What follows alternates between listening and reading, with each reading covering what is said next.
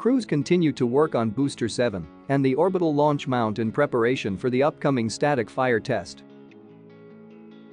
In the meantime, SpaceX is conducting a stress test on Super Heavy Test Tank 7.1. For this test, the miniature booster is placed on top of a crushing machine known as ConCrusher. This test is meant for future design changes and upgrades to the existing Starship Super Heavy boosters. The third segment of Starship Orbital Launch Integrated Tower 2 at Kennedy Space Center arrived at the pad last night. And this morning, it has been stacked on top of the rising tower. With this, a total number of 3 segments have been stacked.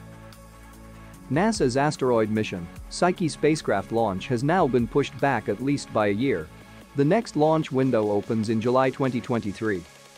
A flight software issue on the customer's spacecraft has delayed the SpaceX Falcon Heavy launch, which was initially supposed to lift off in August as the first Falcon Heavy launch after 3 years. We can all admit that we miss Falcon Heavy launches.